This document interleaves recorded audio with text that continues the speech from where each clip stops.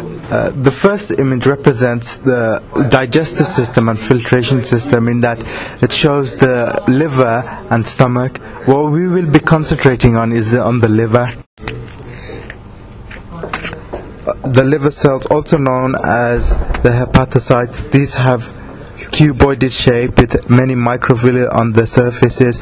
The metabolic function include protein synthesis, transformation and storage of carbohydrate, synthesis of cholesterol and bile salts, detoxification and many other processes. This means the cytoplasm must be dense and is specialized in the amount of certain organelles it contains.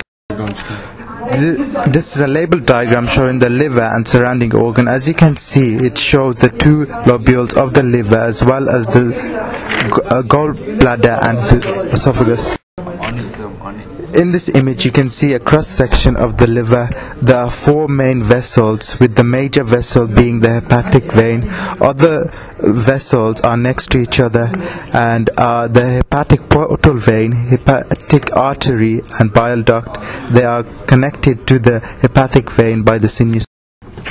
This is the electron microscope image of the liver cells, with the white vessel being the central vein surrounded by many of the other vessels. The one region is surrounded by the interlobular vessels of the liver. The last electron microscopic image shows the central vein surrounded by the hepatic portal vein, hepatic artery vein and bile duct. You can see the difference in size between the hepatic vein and the surrounding